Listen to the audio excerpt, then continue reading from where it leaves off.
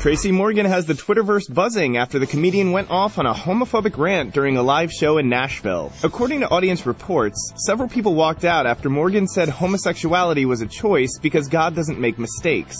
Morgan also riffed that if his son ever told him he was gay, he would stab him to death. The 30 Rock star has been through this before. When audience members walked out of a 2009 Carnegie Hall show, he replied, quote, "You want the clean, Tracy? Turn on the TV." And TNT was forced to apologize in January after Morgan said on a live NBA telecast that Sarah Palin was good masturbation material.